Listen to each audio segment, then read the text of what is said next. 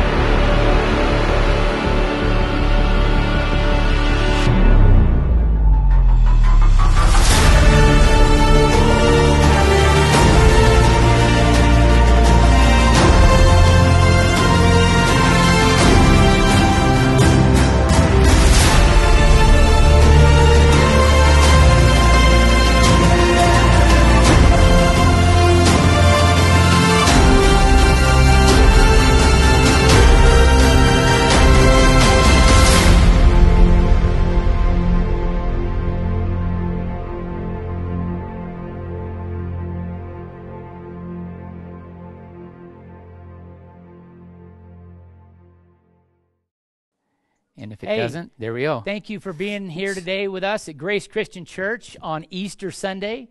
We are excited to have you here today. We're blessed to be able to worship Jesus on the day that he resurrected from the grave. What a blessing. So I want to encourage you today to be ready to worship him, and let's hear from him what God has for us. Today, we're also going to be taking communion. So if you want to get that stuff ready when you get a chance, you can go ahead and do that. The good part about being at home is you can pause us and get back to it. I just don't know how that actually goes when it's live. I'm not too sure. But anyway, you can do that. It's good to have you again with us. And I'm going to go ahead and open up with prayer. Father, we thank you. God, we thank you. We want to give you all the glory and all of our praise. God, we are so blessed that you love us enough, God, to invite us into your family, to make a choice to be your children. God, we thank you that we have that opportunity.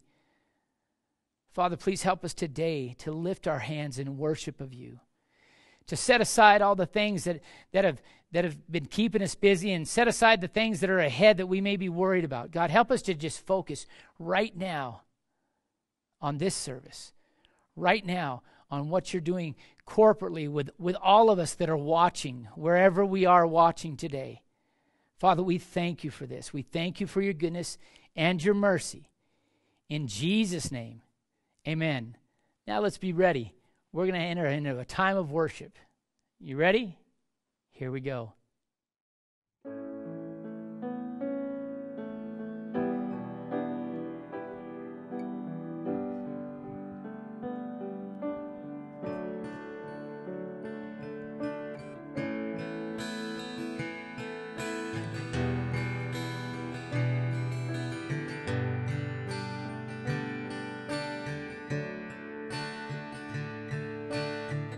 As you're sitting at home watching today, I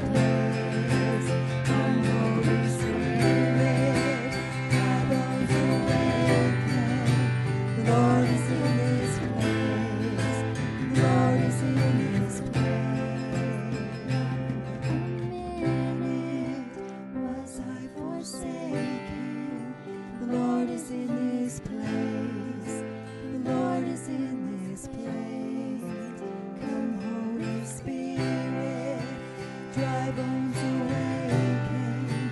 The Lord is in this place. The Lord is in this place.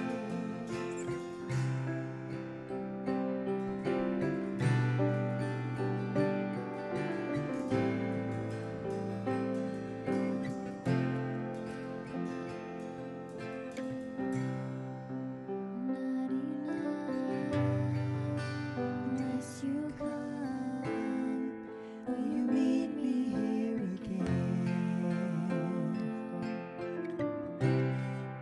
'Cause all I want is all you are. Will you meet me here again?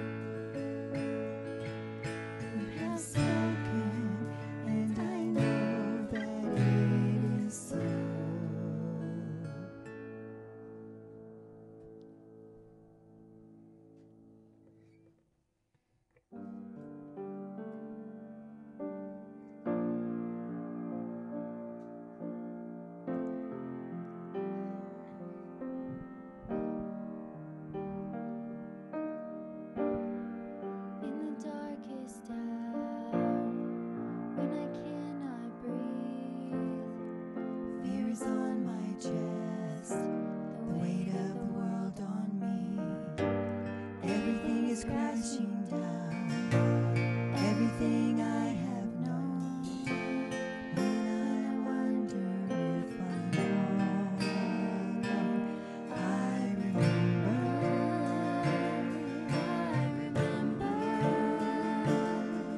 you have always been faithful to me. I remember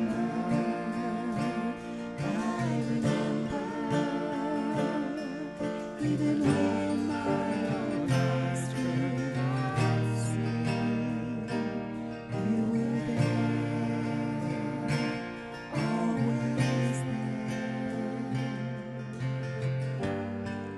I will lift my eyes, even in the pain, above all odds, and I know you can make a way. I've seen giants fall, I've seen mountains move, I've seen waters ebb and flow.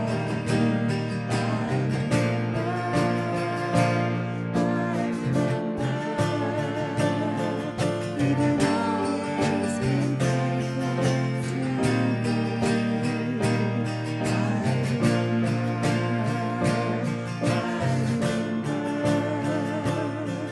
even when my own eyes could not see, you were there, always there.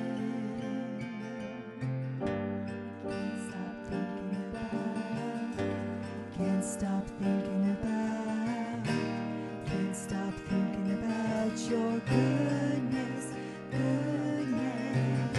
I can't stop thinking about, can't stop thinking about, can't stop thinking about your goodness, goodness. Can't stop thinking about, can't stop thinking about, can't stop thinking about your goodness, goodness. I can't stop thinking about, can't stop thinking about your goodness, goodness.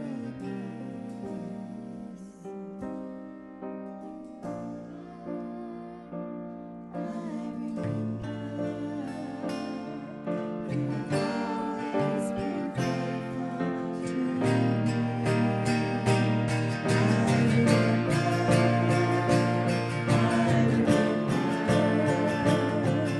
even when my own eyes could not see, you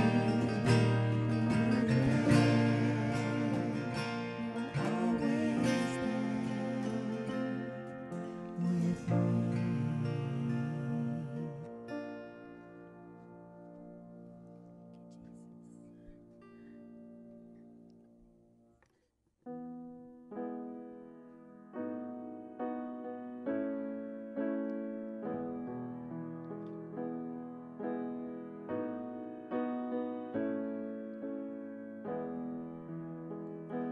Above all powers, above all kings, above all nature, all created things, above all wisdom and all the ways of man,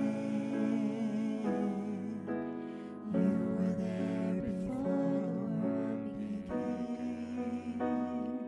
Above all kingdoms, above all thrones, above all wonders the world has ever known, above all wealth and treasures of the earth, there's no way to measure what you're crucified, laid behind the stone. You lived to die, rejected and alone,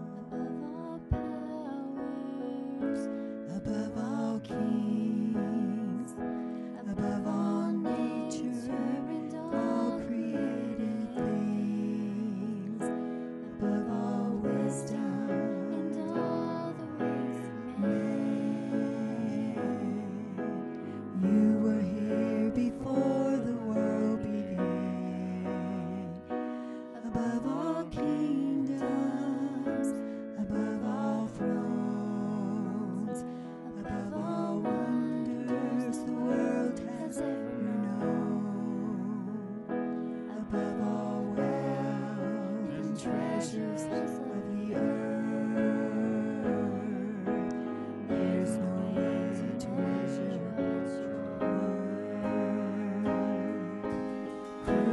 crucified, laid behind a stone, you lived to die, rejected and alone, like a rose trampled on the ground. You took the fall and thought of me above all. Trampled on the ground, you took the fall and thought of me above all.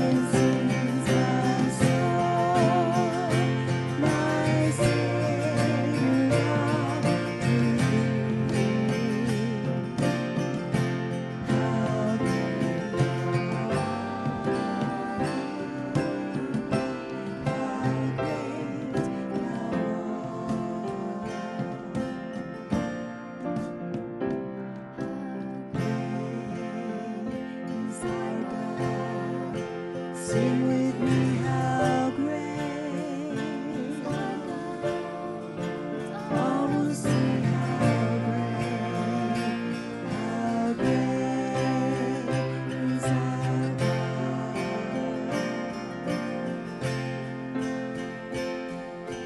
Great. Sing with me how great, all will see how great is our God.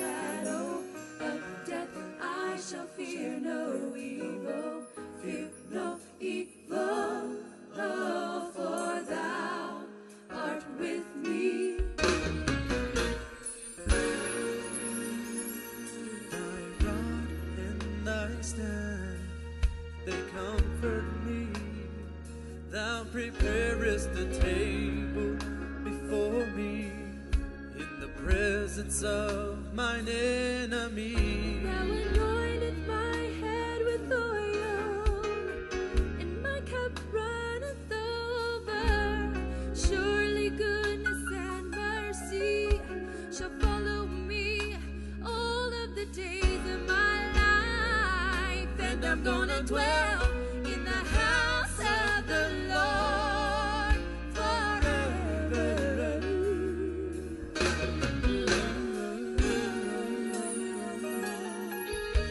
The Lord is my shepherd, and I shall not want, for he makes me to lie down in green pastures, and he leads me beside still waters. He restoreth my soul, and he leads me in paths of righteousness for his name's sake. Yea, though I walk through the valley of the shadow of death, I shall fear no evil, fear no evil. Oh, for thou art with me. Oh, thy rod and thy staff, they comfort me. Thou preparest the table before me in the presence of my enemies. Thou anointest my head with oil, and my cup runneth over. Surely goodness and mercy shall follow me all of the days of my life, and I'm gonna dwell in the house of the Lord forever.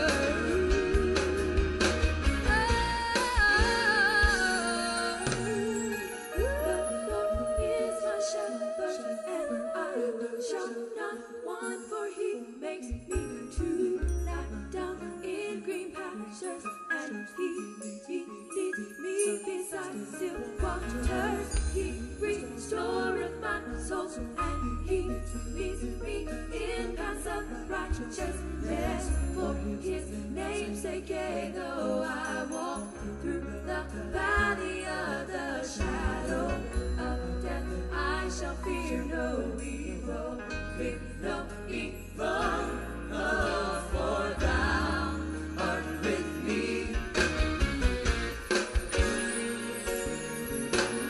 Surely goodness and mercy shall follow me all the days of my life, and I shall dwell in the house of the Lord forever. Surely goodness and mercy shall follow me all the days of my life, and I shall dwell in the house of the Lord forever. I shall dwell in the house of the Lord forever. Surely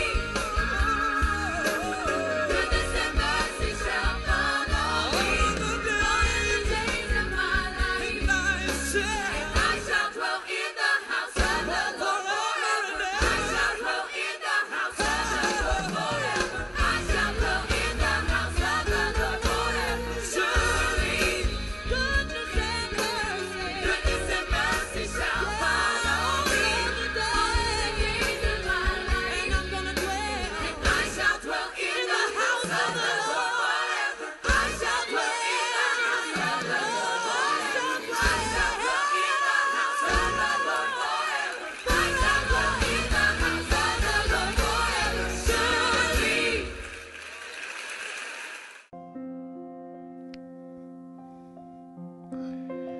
One of the great things that we can do together as a family is have communion. This is a memorial that Jesus started at the Last Supper just before he was crucified the next day. And he tells us to do this in remembrance of him.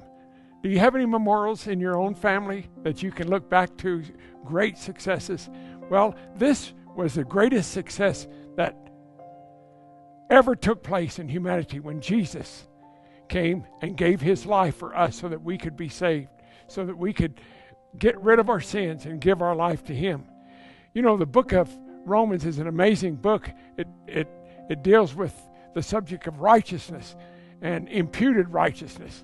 You know, it's not something that we were able to just go out and do. We can't do it on our own. It's something that he gives us. It says Abraham believed God and it was counted for righteousness. When Jesus died on the cross, he gave us right. He who knew no sin became sin that we might become the righteousness of God. In Romans 8 it says there's no condemnation. That's an amazing verse. No condemnation. But where do we get that? It's in the next phrase, in Christ. And then it ends with no separation. So this is such an important part of our life, especially during our Christian life, I should say, during this Easter season. This is the resurrection. This is the time that we celebrate Jesus' death, burial, and resurrection. Amen. And so that's what we're going to do tonight. And in Ephesians is such an important, it says, blessed be the God and Father of our Lord Jesus Christ, who blessed us with every spiritual blessings in heavenly places. And that's an indication in verse 20, he says that God raised Jesus from the dead and seated him in heavenly places. And in verse 6 of chapter 2, it says that we're seated with him in heavenly places. What an amazing thing. But chapter 1 describes all those spiritual blessings. And so that's what we're celebrating today, is all the spiritual blessings that Jesus gave us as a result of the cross of Calvary. And so first of all, we're going to start with the cracker. In a minute, I'll serve my daughter, and we'll take it. But right now, I'm going to read from 1 Corinthians chapter 11. It says, and when he had given thanks, he broke it. He broke bread. He broke it. And he said, take, eat. This is my body, which is broken for you. Do this in remembrance of me. So when we take this, what are we remembering? We're remembering everything that Jesus took on his body. Every time he was whipped, the nails in his hand, the crushing crown of thorns, and the spear that went up his side. These were all done to his body. He himself bore in his own body our sins, that we, being dead to sin, may live to Christ, and by whose stripes we were healed. What an amazing event. So let's take the cracker and let's pray. Father, we thank you for the wounds. We thank you for the wounds. We thank you, Lord God, for everything that you took on your body for us, Lord God. And then your blood came down, and we're going to be talking about the blood in a minute. And the blood came down. And Lord God, without the shedding of blood, there's no remissions of sin. So right now, we partake of the cracker in Jesus' name. Amen.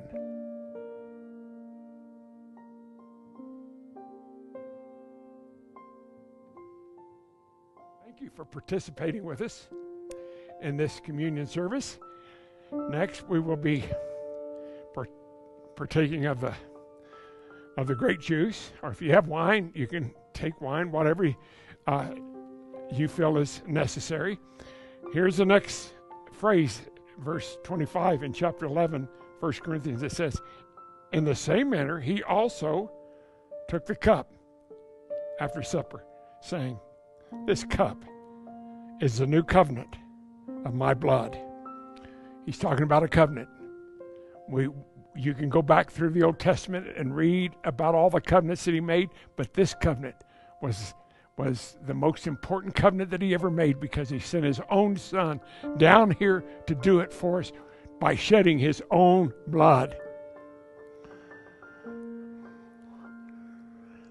This do, often as you drink it in remembrance of me. So, Jenna.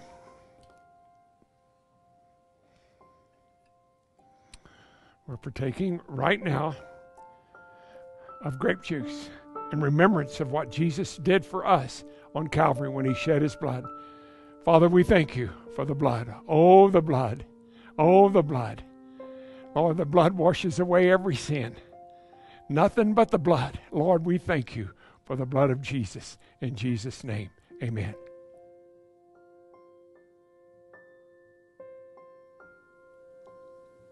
Thank you for participating with us with the communion today. God bless you. All right. Well, God, we just thank you for a chance to hear from you, your message right now. God, speak to our hearts. God, open up our ears to hear. Open my ears.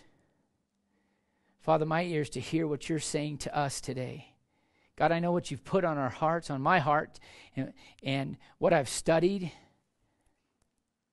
But God, you know exactly what we need right now. So please, use me as your vessel, God, to speak the words that we all need to hear. We thank you and praise you in Jesus' name. Amen. Amen. All right. Now, last week, I spoke about Jesus' triumphal entry, and we talked about John chapter 12, starting at verse 12 and verse 13. It was dealing with Jesus coming into Jerusalem, and he was coming into a place where the people were worshiping him, welcoming him into Jerusalem. They were laying their coats on the ground. They were laying palm branches that they'd rip off a tree and on the ground, like a red carpet treatment to welcome Jesus into Jerusalem. I think as they were thinking about it, they were thinking about how this is that king that's to come. This is Messiah. He's the one. They were giving him that royal treatment, saying, Hosanna, blessed is he who comes in the name of the Lord. But you know what? What's so interesting is only a few days later would they be chanting, crucify him, crucify him. It really shows how easily swayed we are in our thought process when things aren't going the way that we think they should go. We have circumstances happen, and all of a sudden our mind goes, no, it can't be that way. I thought it was going to be this way. And then we start to panic and we go, this is the problem. This is going to be it. No, what are we going to do? What are we going to do?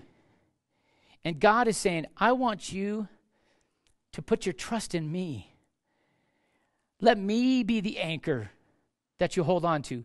Let's not have fear be the anchor, because we hold on to fear. We grab hold of fear when it's coming, and it's like, man, fear, this is so important. I got to grab hold of fear. I got to grab hold of scaredness, and I'm going to hold on to this thing because it's so wonderful to hold on to. No, it's not. You know that's a lie. It's not wonderful to hold on to fear and worry and stress. Jesus said this. In John chapter 10, verse 10, it says, the thief comes to steal, to kill, and destroy. But I have come that they may have life and that more abundantly. God has called us to an abundant life. He hasn't called us to a life of fear. We've got to get past this thought of always grabbing hold to the negative.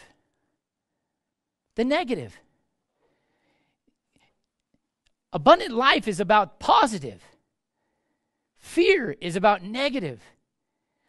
The enemy, the devil, he wants you to grab hold of what he is in control of, because he thinks that you will hold on to that and not be able to grab hold of salvation.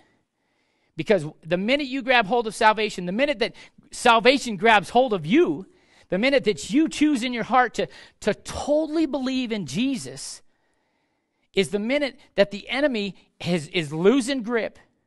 He's going to try to grab you back. He's going to try to make you fear and worry. He's going to try to put a other things in your life that you've come out of, and try to get you back involved in the things that you gave up because Jesus changed your heart. The enemy wants you back, but God wants you more. God loves you more. What has the enemy given you? What has he truly given you that is a blessing for the rest of your life? You know, the Bible says that sin is fun for a season, but it's only for a season. Why? Because it reaps its rewards. The Bible says, be not deceived. God is not mocked. That which a man sows, he's going to reap. So if we sow into our flesh corruption, if we sow into our flesh the things that push God aside, then what we're going to get is corruption. And Jesus came so that we could have life eternal, so that we could sow to the flesh joy and peace. We can sow to the flesh the things that he has for us. What is the biggest thing God has for us? It's love. It's love. God loves us so much. He loves us so much. That's what today's message is about. It's about the love of God. This is Easter Sunday. This is the Sunday where we celebrate the resurrection of Jesus. Jesus died on the cross because he loved us enough. He died on the cross. He took the shame. He took all the stuff that people did to him because he loved us and wants to be with us. Let's go on. Jeremiah 31:3 says this, the Lord has appeared of old to me, saying, yes, I have loved you with an everlasting love. Therefore, with loving kindness, I have drawn you. God has drawn us to his side. He's drawn us is drawing us to a point so that we can be with him. The Bible says in 1 John that God is love. Man, who doesn't want to be with love? I want to be with love. I don't like to be in the presence of hate. I don't like to be in the presence of discord. I don't like to be in the presence of death. I want to be in God's presence. And I want to encourage you. Trust him. Let's hear about this. Let's think about this. This is the deal. I wrote down this. We see how easily we can be swayed. That's what the children of Israel, not the children of Israel, but the people in Jerusalem, they were worshiping Jesus as he was coming in on Monday. Okay? Maybe it was Sunday. Maybe I have it wrong. But the beginning of the week, he comes in. That's Sunday. He comes in at the beginning of the week. They're worshiping Jesus. Within a few days, they're cursing Jesus. They're coming against Jesus. In fact, if I'm not mistaken, I think it was on Tuesday, is when he went to Lazarus' house to eat with him. He had raised Lazarus from the dead sometime before, not necessarily last week. I don't know how long apart it was. But when he came to Lazarus' house, they made a meal for him. And it wasn't just a meal. It was kind of like a banquet. It was kind of like one of those things where there was a lot of people there. In fact, enough of the word got out. I don't think they sent it out on Instagram, and I think Facebook it was down at the time. Somehow the word got out. And it actually got out by word of mouth. It got out by the people saying, hey, Jesus is coming to town. And guess where he's going? He's going to Lazarus' house.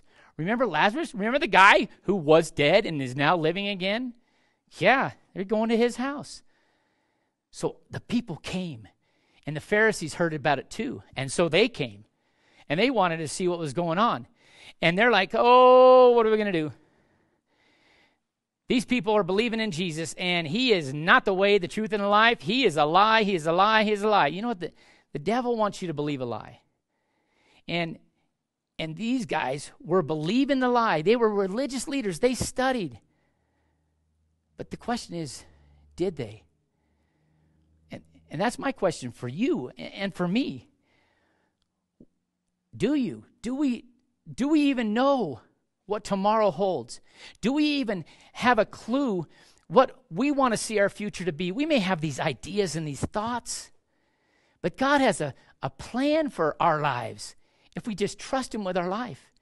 He has a plan. He has a purpose for you. You may think, I'm just this, or I just live here. I just live in Parowan. It's such a small little town. What can I do? Man, you can make a difference. You can make a difference in the life of your neighbor that lives next door to you. You can make a difference in the life of the guy that's doing your groceries at Walmart.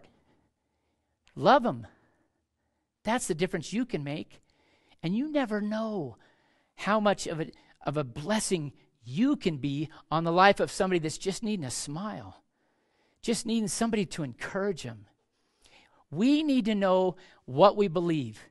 We need to understand it so that we're not swayed as soon as the storm winds come and things don't go the way we think. We don't need to be swayed and go the way of the storm. We need to be standing firm on the rock of Jesus and the faith in him, knowing that he will take care of us. He will walk with us. And if you remember the story of the footprints in the sand, the time that we only see one set of footprints is when he's carrying us. That's not biblical. That's not the Bible.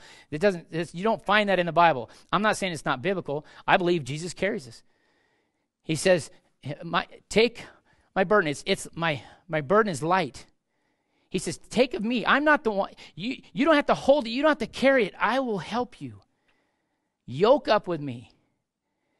And that's what God is calling us to do. So here we go. Let's go back. These guys were swayed. Why? Because they didn't have a solid understanding of who Jesus was. They had heard who he was, but they didn't really have a deep understanding. That's what I'm calling us to do. If we believe, we need to have a solid understanding and a conviction and a belief and a true belief in what we believe is true. If we say that Jesus is God's son, if we say that Jesus is, like in John 1:1, Jesus is the Word, and the Word became flesh and dwelt among us. It says, in the beginning was the Word, and the Word was with God, and the Word was God. The same was in the beginning with God. All things were made by him, and without him was not anything made that was made. The Word, Jesus, we read down, I think it's in verse 14 of chapter 1 of John. The Word became flesh and dwelt among us. That's Jesus. That's God in the flesh. He came to live amongst us so that we could have life. Yeah, you hear the story. There was a story, and I'll just, it's a story, okay? I'm just going to tell you this. It may be real, but I'm going to tell you a story, and if I don't get it just right because you heard it one way, don't worry about it. It's a story. I'm not saying it's biblical. I'm not saying it's gospel truth. Just listen to my story. Here it is. So there's this guy plowing his field, and I believe he's probably a Hindu or something like that, and not against Hindus, but he's probably a Hindu, and he's plowing his field, and he comes up to an ant hill, and he doesn't want to hurt the ants, okay, because they're a living creature, God's creatures, and they feel like this ant has some importance. And I'm not saying an ant doesn't. I'm not real fond of ants. When they bite me, I'm not real kind to them. I think I squish them. But anyway, he's sitting there thinking, how do I get these ants to understand me? He's talking to these ants. Hey, you guys need to move. I got to plow this field. I got to get some corn in the ground. I got to get some wheat in the ground. I got to feed my family. You guys got to move. And they can't. They won't because they don't understand him.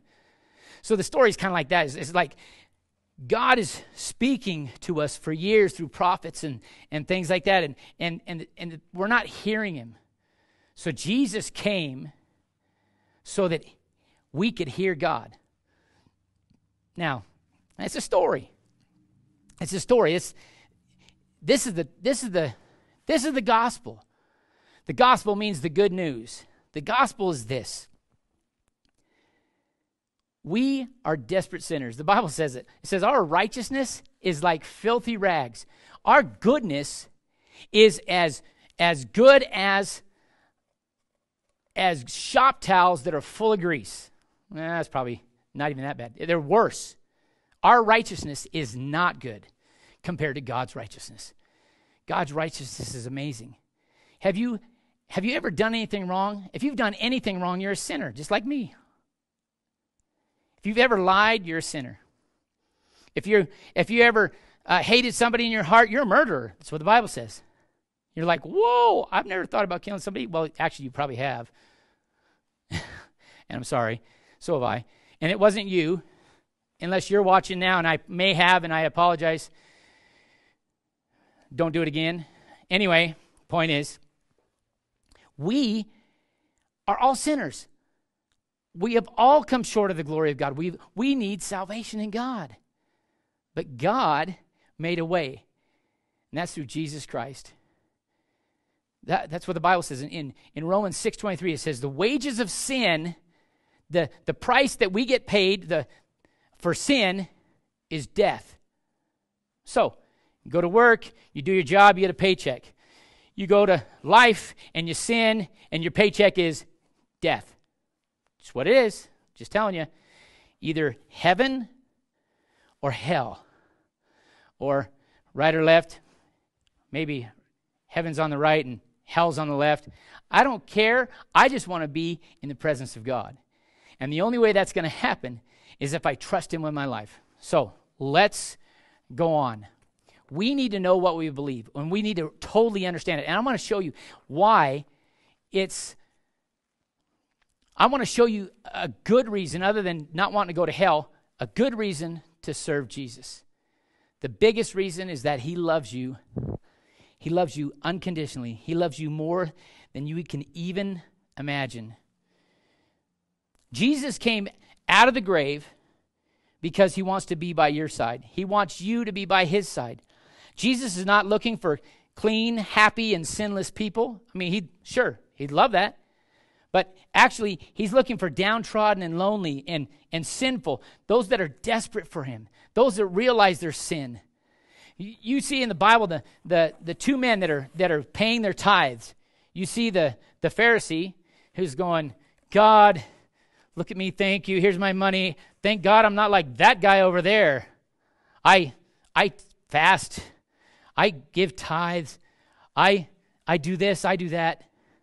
And then you see this guy over here, and he is down on his knees. He's the tax collector.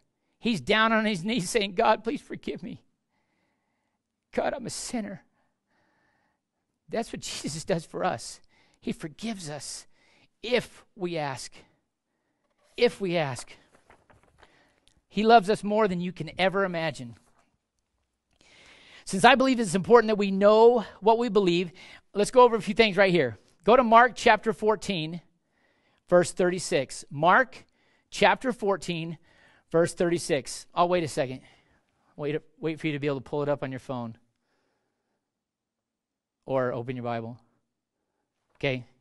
Took too long. Sorry. Anyway, please understand that Jesus knew exactly what was about to happen to him.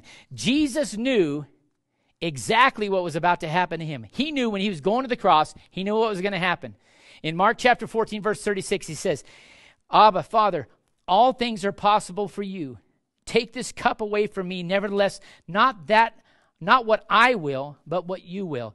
Jesus was praying in the Garden of Gethsemane.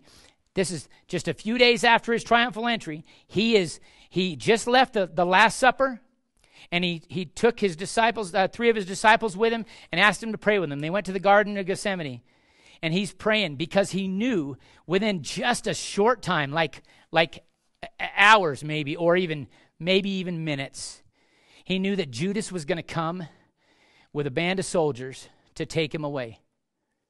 He knew what was coming. Jesus created his body. He created our bodies. Okay, he created the human body, which he was living in at the time as God in the flesh, and he created the nerve endings. He created the blood. He created everything.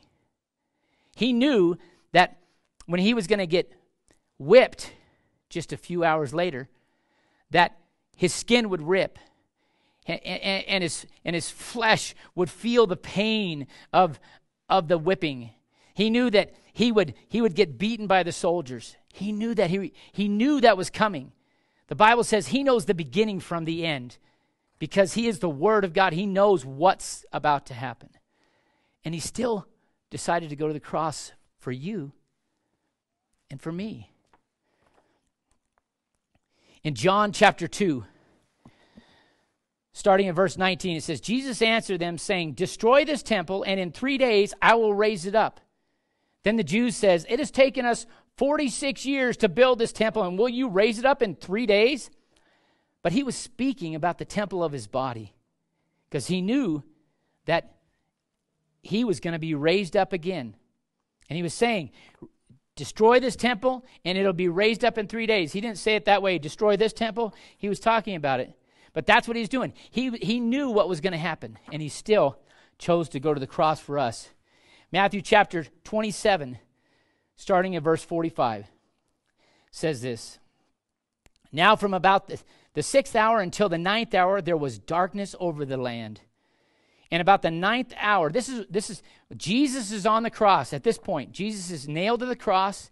He's up on the cross, and he's in agony. He's in pain, where they drove the nails through his hands or through his wrist. Their nerve endings were horrendously damaged, and it says that his arms, there were shooting pains in his arms. And his feet were crossed. They were nailed to the cross. And the only way that he could breathe was to push off with his feet up so his lungs could open up, because when he hung there, as the nails and the skin was pulling against the nails, his lungs would, in a sense, like collapse. They wouldn't be able to fill with air, so he'd have to push up again. He had to do this a lot. Why? Because he loves us. Because he loves us. Now from the 6th hour until the 9th hour, there was darkness over all the land. And about the 9th hour, Jesus cried out with a loud voice, saying, Eli, Eli, lama sabachthani, which means, my God, why have you forsaken me? I just want to pause here just for a second. The reason he did that, prior to him being on the cross, Jesus was sinless. He was perfect. Never did anything wrong. Never did anything that was displeasing to God. He was sinless. But while he was on the cross, he took the sins of the entire world on him. And I'm going to read you some verses right here that talk about that. In Isaiah 53:6, it says, all we like sheep have gone astray. That's all of us. We have turned everyone to his own way, and the Lord has laid on Jesus, on him, the iniquity of us all.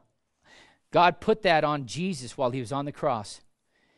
In 1 John 2:2, it says, and he himself, Jesus, is the propitiation for our sins, and not for ours only, but also for the whole world. He's the payment. He's the one that pays the price for our sins. Jesus is. And then in 1 Peter chapter 2, verse 24, it says this, talking about Jesus, who himself bore our sins in his own body on the tree, that we, having died to sins, might live for righteousness. And then it says this, by whose stripes we are healed. By whose stripes you were healed. When Jesus was whipped, each of those lashes that went across his body was healing for us, for the believers that trust in him. That's what the Bible says. Want to talk about an abundant life? That's part of an abundant life. The healing touch of Jesus in your life. When you choose to follow the enemy, he doesn't have that for you. He doesn't have those blessings and those benefits. Thank you, God, that we chose years ago to follow you. So after he said, my God, why have you forsaken me? It says, some of those who stood nearby, this is verse 47 of Matthew chapter 27. Some of those who stood by, when they heard that, it says, this man is calling out for Elijah. Immediately one of them ran and took a sponge, filled it with sour wine, and put it on a reed and offered it for him to drink. And then it says, the rest said, let him alone.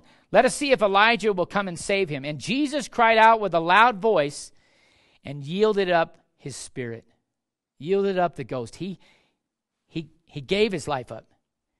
So understand this. Jesus gave his life up for us. He gave it up for you so that you could have eternal life. But this isn't the end of the story. When he died is not the end of the story. The devil, when Jesus died, the devil is cheering. The devil is excited. Yes, we've killed him. He is dead. You know, the devil's a created being. The devil is not God. The devil is not Jesus' brother. The devil is a created being. He was an angel in heaven that was the head of worship in heaven. Excuse me. Probably jammed you up with that cough in the mic. I'm sorry. The devil was a worship leader in heaven, and he became proud and prideful. And God said, nope, you're out of here, because he tried to put himself above God. And God said, no, you're out. He was a created being. He's not related to Jesus. Okay? You got to understand that. Jesus, it says this, that he gave up his spirit. He yielded up his spirit to God. He gave it up so that we could have life with him. He gave his life. Nobody had the power to take it from him. He allowed the people to crucify him. That's how much he loves us. He knew that without the shedding of blood, there would be no remission of sins. Your sins could not be washed away forever if Jesus hadn't died on the cross for you. But this is the exciting part. It says in verse 51, then behold, the veil of the temple was torn in two from top to bottom. You guys, listen, you need to go to Matthew chapter 27 and read this for yourself. You need to see this. This is so amazing. The veil of the temple was torn in two from top to bottom, and the earth quaked, and the rocks were split, and the graves were opened, and many bodies of the saints who had fallen asleep, who had died before, were raised, and they came out of the graves after his resurrection, which is what we're about to get excited about, after his resurrection, and they went into the holy city and appeared to many. They had eyewitnesses of this. This is historical stuff.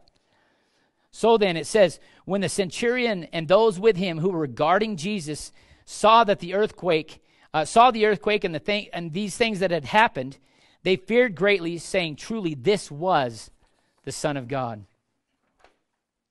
And many women who followed Jesus from Galilee, ministering to him, were there looking on from afar, among whom were Mary Magdalene and Mary, the mother of James and Joseph, and the mother of Zebedee's sons. Then it says, now when evening had come, there came a rich man from Arimathea named Joseph, who himself had become a disciple of Jesus. This man went to Pilate and asked for the body of Jesus.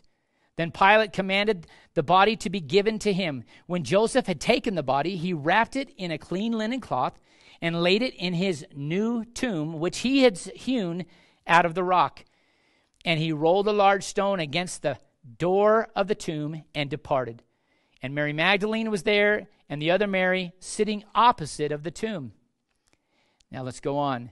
This is verse 62 of that chapter. On the next day, which followed the day of preparation, the chief priests and Pharisees gathered together to Pilate, saying, Sir, we remember while he was still alive how that deceiver said, after 3 days I will rise. Therefore command that the tomb be made secure until the third day, lest his disciples come by night and steal him away, and say to the people, he has risen from the dead, so that the last deception will be worse than the first. So it says, Pilate said to them, you have a guard, go your way, make it as secure as you know how to. So they went and made the tomb secure, sealing the stone and setting the guard. Now, we're going on to Matthew chapter 28. And this is where we are. We're on Resurrection Day. It says, on Matthew chapter 28, starting at verse 1, it says, now after the Sabbath, as the first day of the week began to dawn, Mary Magdalene and the other Mary came to see the tomb. And behold, there was a great earthquake. For an angel of the Lord descended from heaven and came and rolled back the stone from the door and sat on it. This angel came from heaven, rolled the stone away, and sat on it. His countenance was like lightning, and his clothing as white as snow. And the guards shook for fear of him and became like dead men. You know, I read something when I was studying, and it's an article written in www.veritas.org, and the article is, Can Scientists Believe Resurrection? With 3 hypotheses. It says, can a scientist believe in the resurrection? And if you read the article, it's really interesting. But this guy his name is Ian Hutchinson. He's an MIT professor. And he said, you know what?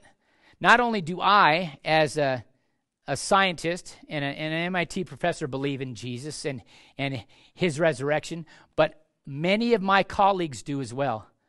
What does science do? Science studies the facts and says this is how things go. And one of his statements he basically said was this: we cannot prove that the resurrection happened by any hypothesis, but we also can't disprove that the resurrection happened by any hypothesis or any verifiable thing. We can't prove it or disprove it. So therefore, there's nothing that's in science that says the resurrection didn't happen. But you know what he said? He said, look at all the accounts. You read in your Bible. And in fact, you can read stories from Eusebius and Josephus, who are Jewish historians, how that actually interviewed, if I'm not mistaken, Eusebius interviewed people that knew of people at the time that were actually eyewitnesses to the event. We have eyewitnesses. There are eyewitnesses that saw the event happen. There are eyewitnesses, as you read in the different Gospels, that over 500 people at one time saw Jesus after he resurrected. There are so many of them. Resurrection, it's amazing. His power is amazing. The angel rolled away the stone, sat on top of the stone, and you had a whole bunch of scared people. It says, verse 3 of chapter 28 of Matthew, it says, his countenance was like lightning and his clothing as white as snow. And the guards shook for fear of him and became like dead men. It says, but the angel answered and said to the women, do not be afraid, for I know that you seek Jesus who was crucified. He is not here, for he is risen. And as he said, come and see the place where the Lord lay. And go quickly and tell his disciples that he is risen from the dead, and indeed he is going before you into Galilee, and there you will see him. Behold, I have told you. So they went quickly from the tomb with fear and great joy, and ran to bring his disciples word. And in verse 9 it says, and as they went to tell his disciples, behold, Jesus met them, saying, rejoice. So they came and held him by the feet and worshipped him. Then Jesus said to them, do not be afraid. Go and tell my brethren to go to Galilee, and there they will see me. So let's go on to verse 11. This is the part that's really interesting. This is the part where the devil comes in and goes, oh my goodness, we got a problem. Houston, we got a problem. There's a situation going on here. We got to fix it. Here we go. Verse 11, it says, now while they were going, behold, some of the guard came into the city and reported to the chief priests all the things that had happened. And when they had assembled with the elders and consulted together, they gave a large sum of money to the soldiers, saying, tell them his disciples came at night and stole him away while you slept. And if this comes to the governor's ears, we will appease him and make you secure. So they took the money and did as they were instructed, and this saying is commonly reported among the Jews until this day. It's commonly reported that the disciples stole him. But you know what? It's so interesting. He was seen by over 500 people at one time, and probably in the region of Galilee, where through studying I see that was most of his miracles, and most of the people followed him in that area. But he was hanging around with the disciples for another 40 days, teaching them and talking about what he had said was going to happen and how it happened, and talking about the things to come. In fact, the book of John, near the end of the book of John, he talks about this is all written down so that you might believe. And it says, if it's possible, there's so many more things I could write. If there was enough books in the world to make. He said, basically, this is my thought. I read this. I liked it. In that 40 days that Jesus was teaching them, he taught them so much stuff. He taught them so much stuff. He encouraged them. Tell me, your faith wouldn't be built up if you saw Jesus resurrect in front of you. I mean, you know that he died. You saw him crucified. You put his body in the grave. And then 3 days later, he's alive. He's walking into a room, a locked room. He walks in. You got to read your Bible. I'm telling you, there's some cool stories in it. But Jesus even ate with the disciples. Ate with them. If you're dead, you're not eating. Okay? If you're a spirit, you're not eating. Jesus ate with him. In fact, there was a time, the first time he was with him, Thomas wasn't there. So the second time he was with him, Thomas had made it. Well, what happened with Thomas? Thomas, poor guy. They call him Doubting Thomas. Why? Because he said, yeah, I don't believe you guys. Unless I see him, unless I stick my finger in his holes on his hands, and unless I shove my arm up his side, I ain't going to believe him. I ain't going to believe it was him.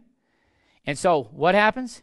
He comes a second time while they're all there and Thomas is there. And he goes up to Thomas. He goes, hey, stick your finger in there, baby. No, he didn't say baby. I'm sorry. But stick your finger in, right?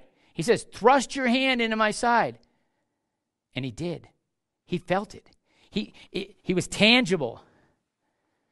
I'm telling you, there's so much more to Jesus than we could even imagine.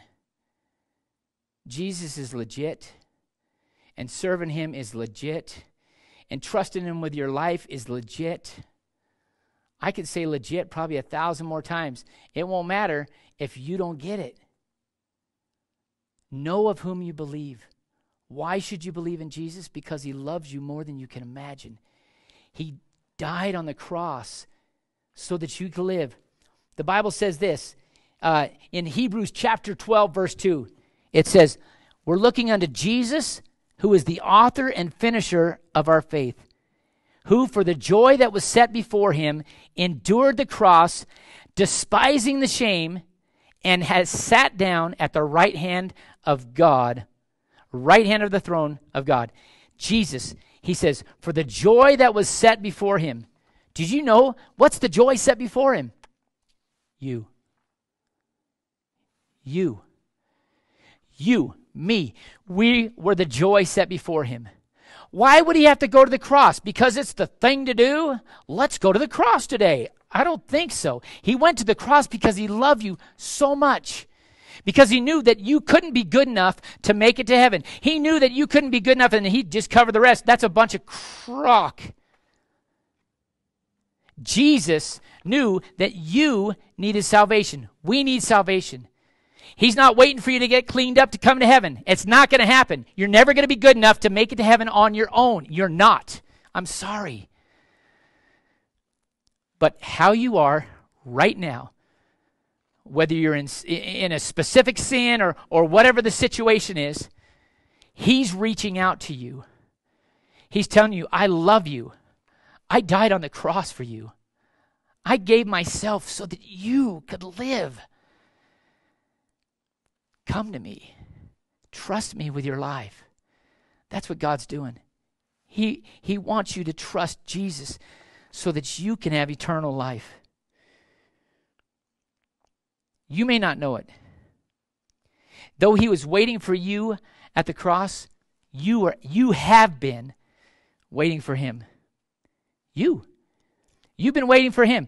You've been waiting for this moment. You've been wanting to see and know that Jesus loves you, or that somebody loves you. Somebody cares about you. Listen, people are going to fail you all over the place. They just are. And forgive them. You've failed people before. Give them a break. But understand this, Jesus will never fail you. We may not understand why some things happen. We may not understand why God allowed this to happen or that to happen. But in reality, he's never failed us. He knows the beginning from the end. He knows what's best for us. And he's going to bring us through it. You have been waiting for this moment.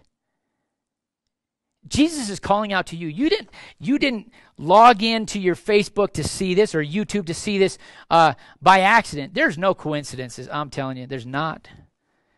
There's a God in heaven who has created this great symphony that's able to bring in the piccolos when they need to, and the oboe when it needs to, and that bass drum when it needs to. And you right now are probably that bass drum that he's calling you into the picture so that you can hear from him, so that you can be used by him to come into a relationship with him, then so you can be used by him to go out and make a difference in somebody else's life. God is calling you to that. He isn't saying stay as you are, but he is saying to you he loves you unconditionally. Come to him. He will change you. He will change the things inside of you. After you give your heart to him, he will change you. He will work on those things. But you have to come to him with a heart of repentance. You have to come to him and realizing that you are in need of him. You have to believe. The Bible says that if we confess with our mouth the Lord Jesus Christ, this is found in the book of Romans chapter 10, verse 9. Verses 9 and 10, really check them out. If we confess with our mouth the Lord Jesus Christ and believe in our heart that God raised him from the dead, we shall be saved. Go on to read the rest of verse 10.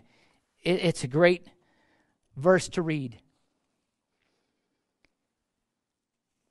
God wants us. He will help us to see how much we love him. He will help us to want to please him. When we become a Christian, when we give our hearts to Jesus, the Holy Spirit comes in and starts doing a work inside of us and changing our desires. You may say, man, but I like this one thing. Yeah, well, you can like it to hell. That's the problem. And you know what? Sometimes the things that you like aren't necessarily things that are going to send you to hell. So don't throw out the baby with the bathwater. Man, I really like doing this, so I don't want to follow Jesus. Man, that's a lie of the devil. He doesn't want you to follow Jesus, so he's going to encourage you to not follow Jesus. You say no and say, I want Jesus. And listen, you don't have to come to my church. And this is not my church. This is God's church, okay? You don't have to come to this church.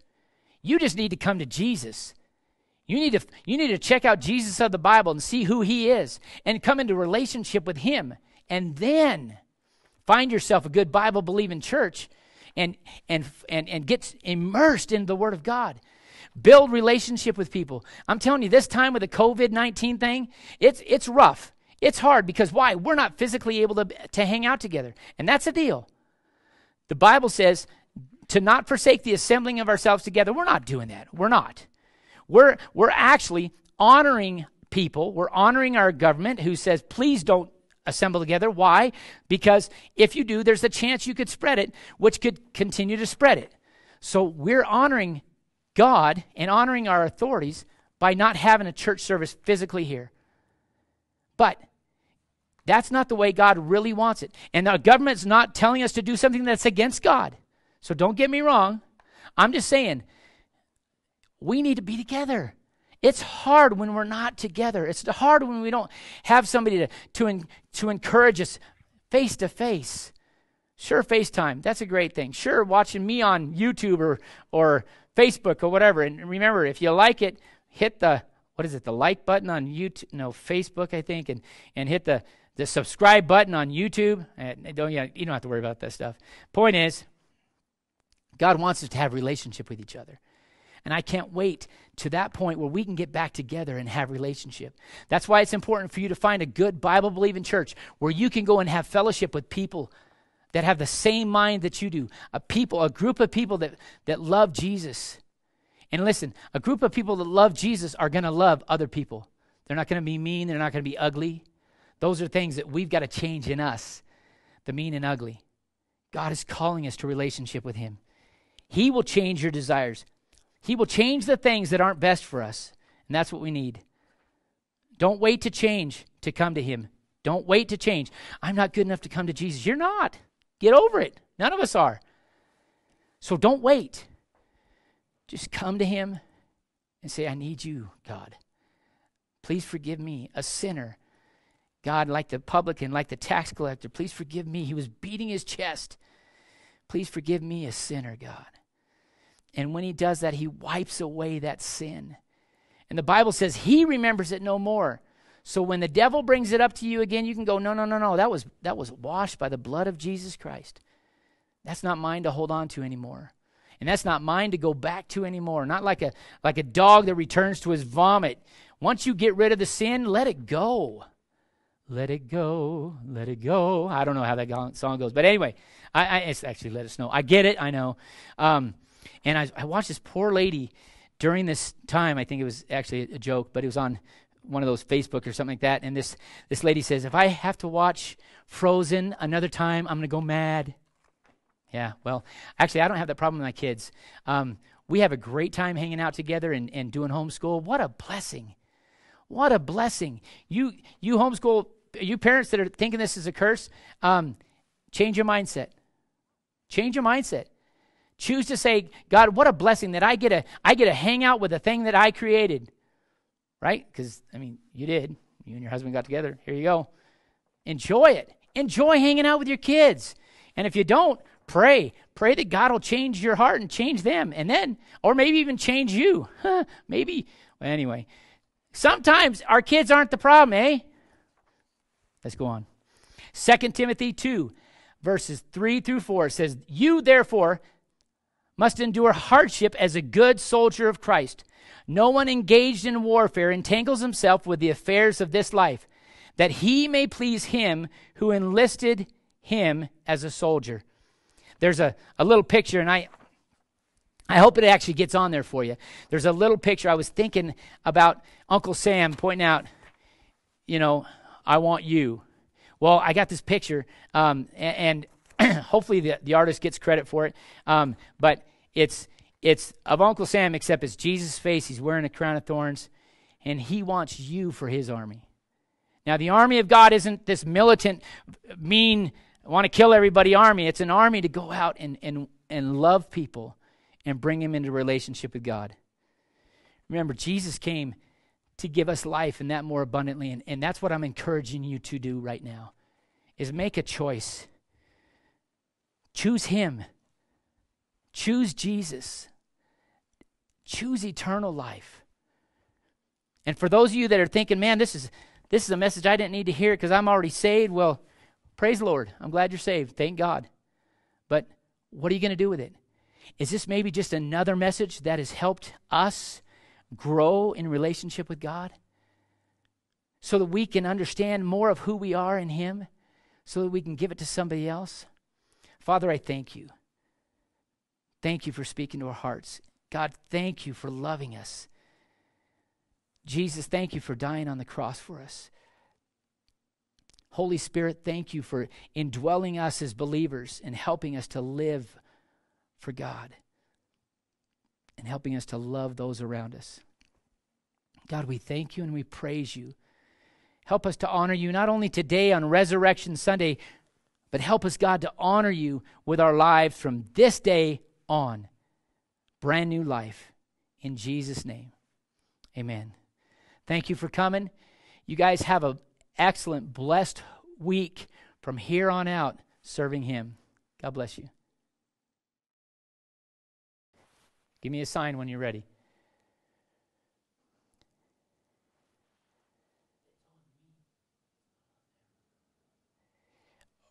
It's on you. They're seeing you. Okay. Press the, look down on the bottom. I wonder why it went off that. Hey, everybody. Okay. We're learning this thing. Just real quick. We appreciate you being here, and we want to increase what God's doing. We want to bless him and bless you. So right now we're going to give you a chance to give. And you don't have to. If you have a church that you go to, that's where your tithe belongs to. It doesn't belong here with us. But if this is your church, you want to tithe, go ahead. If you want to give, you're welcome to go ahead. I'm going to give you a slide in just a second that says it, and then we're done. And you don't have to give it all. We just want to give to you by giving what God has. Hey, Bless you guys. Thank you. I'm going to try to hit this giving thing, and we'll go from there.